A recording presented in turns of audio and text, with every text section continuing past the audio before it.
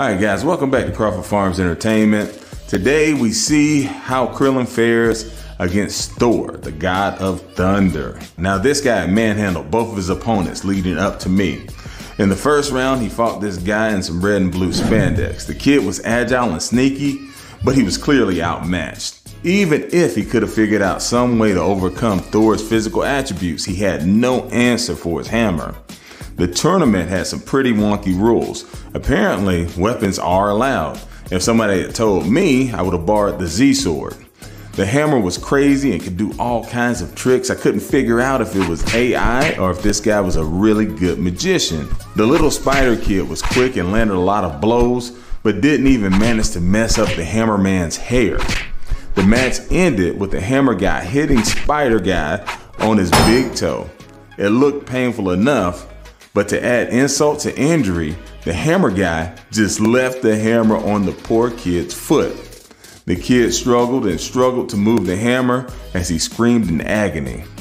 As strong as the kid was, he could not move the hammer. On the other hand, Blondie was flinging that thing around like it was weightless. What in the world was I up against next? Then in his next round, he beat up a girl. He fought some chick who literally called herself Wonder Woman. The crowd seemed so excited when she stepped out into the field of battle that I thought she had a chance. She had a golden glowing lasso that she could do some pretty cool tricks with. The best was when she roped the hammer guy, Thor. The lasso of truth compels you, she shouted as she had the guy all tied up. I think you're really pretty, and after I beat you, I want to ask you out on a date, he said. He was more truthful than he probably wanted to be, so I could tell the lasso had really worked.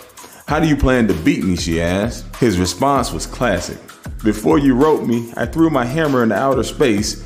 It's currently returning to me at such a high rate of speed, you won't be able to dodge it, he said with a smile. The hammer struck her with such force in her gut that she farted, threw up, and sneezed all at the same time. She then passed out and couldn't finish the fight. Thor was the winner and my opponent in the semifinal bout. So there I was standing on the stage ready to do battle. The crowd was going nuts. The atmosphere was simply electric. I won't lie, I was nervous. I hadn't even warmed up that hard, but I was sweating beads. The ref called for Thor to take his place, and crickets. Where was this guy? Did he forfeit? The crowd started to boo him, and the referee was just about to call the match, but just then, there was a crack of thunder. Then this clown drops out of the sky and starts bouncing his muscles around everywhere. I shouted out, "Hey, it ain't that type of show, buddy."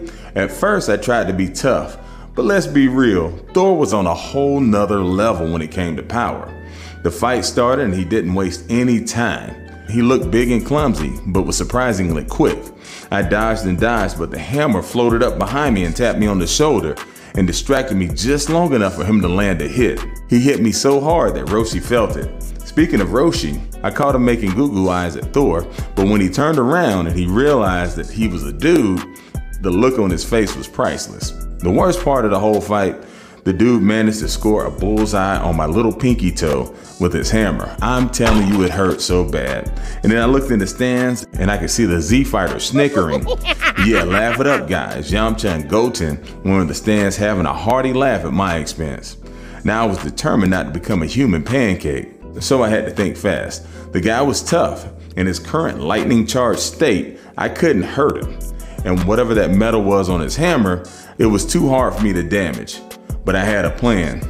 I pulled off my ultimate move, the Destructo Disc. I swung it at him with all my might, and it soared through the air like a flying saucer of doom. He dodged it and threw his hammer as a counterattack. But that was what I planned on. My Destructo Disc made a U-turn and headed towards the hammer. You won't believe what happened next. The Destructo Disc sliced right through the handle of Thor's hammer. Mjolnir. Did you hear that? Thor's supposedly unbreakable weapon just got a haircut, courtesy of yours truly. Now that's what I call a killer barber. Mjolnir was now a drop top. Then when the God of Thunder saw that I had decapitated his beloved toy, he fell to his knees and shouted, "Mjolnir!" Then Yamcha and Goten started laughing even harder. Don't get me wrong, his reaction was funny, and I wanted to laugh too, but not in the guy's face. Well, as you can imagine, Thor was stunned, flabbergasted, and probably a little embarrassed too. With his weapon compromised, I took the opportunity to give Thor a taste of his own medicine. I dodged his lightning strikes, danced around him like a mosquito buzzing in his ear, and managed to land a few solid hits. It was like a dance-off. Without his hammer, he wasn't all that strong, and I finally decided to stop toying with him, and I landed a solid kick to his head and ended the battle. And just like that, my friends, I emerged the victor. Thor may have the muscles and the fancy hammer, but this bald warrior proved that when it comes to fighting, size doesn't matter. Well, except for the size of my pinky toe, because that thing still hurts and it's throbbing and it's a bit swollen. Thanks, Thor.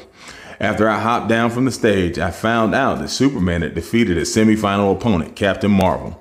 Goten came over and whispered in my ear, giggling like a schoolgirl. Look at him over there. He's crying like a baby because he had to beat up a girl. I'm not sure if you guys realize it or not, but Teenage Goten is a bit of a jerk. Well, thanks for tuning in. Next time, we'll see what happens when Krillin faces off against the Man of Steel. Will it be a mismatch or will he find a way to win?